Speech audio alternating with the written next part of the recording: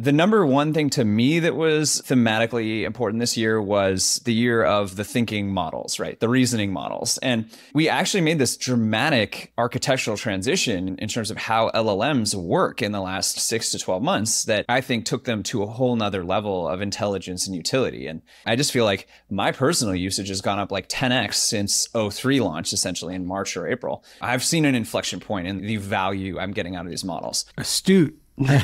No argument. I mean, the theme every year is sort of like, man, there's a lot of value right there that we have that feels like we're not explaining, here's how you should use it.